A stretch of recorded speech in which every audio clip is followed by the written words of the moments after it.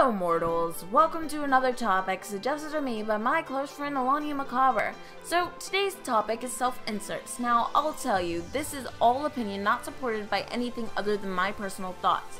Today's speed paint features Cherry from Studio Killers. I hope you enjoy. So what is a self-insert? A self-insert is an inserted character into a story that represents the creator of such character.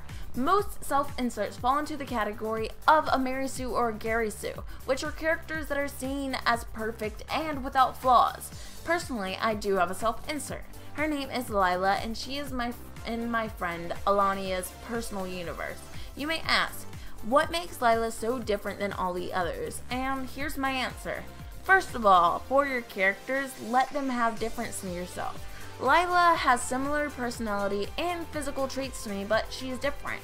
She is more lighthearted, a heartlet, and trusting of others while I'm not. She has a similar skin tone to mine, but different colored hair. She wears a different style of clothes than me, and she's not a completely different person. But that's what makes her unique and fit into the setting. Second of all, make sure your characters are in fact not flawless. They're not Beyonce. Also, a mental illness can be a flaw, but do not make it their only flaw. Basing a character off of a mental illness can seriously damage a story unless the story depends on it. They also need emotions. Don't make them a psychopath without proper reason. Using Lila as an example, she's an extremely impulsive person and acts on a whim, which can put her in a lot of dangerous situations. She's also a sex addict and has trouble with controlling herself.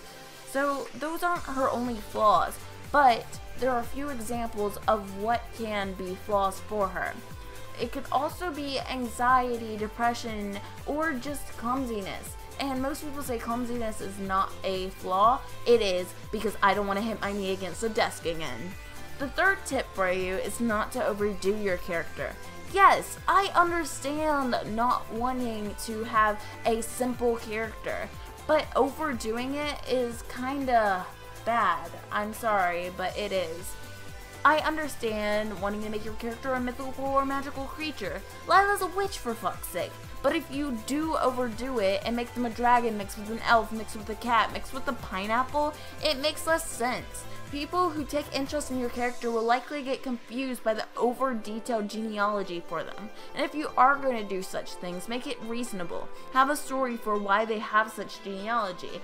Like, I have a bunch of cat morphs, werecats, those type of things, and I made a genealogy for what type of cats they are. So it would be a cod Pomeranian, that is the wrong one, but a cod a Siamese, and it's a genealogy for them. Fourth of all, make sure your self-insert is relevant to the story that you are putting them in. Find a place where your character may be and work with that so you can actually properly insert them into the story that you want to insert them in.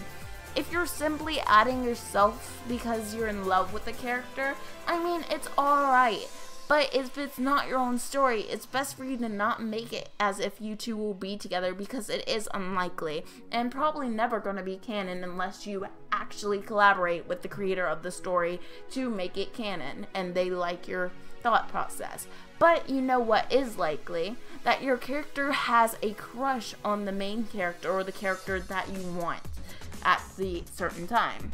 So that is a possibility, and you can do that. You can make it so it's a fierce crush, a soft crush, any of that.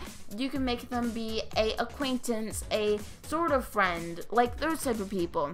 I actually had a crush on Jeff the Killer at the time, and my friends called me Meth, but it was kind of really bad for me, and it's super embarrassing that that actually did happen, because it was unreasonable. And how would that even happen?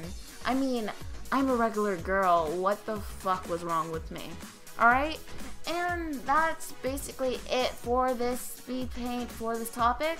I really hope you enjoyed. How about you check out my Instagram and check out my deviant art and my friends too. It's all in the link below. Bye.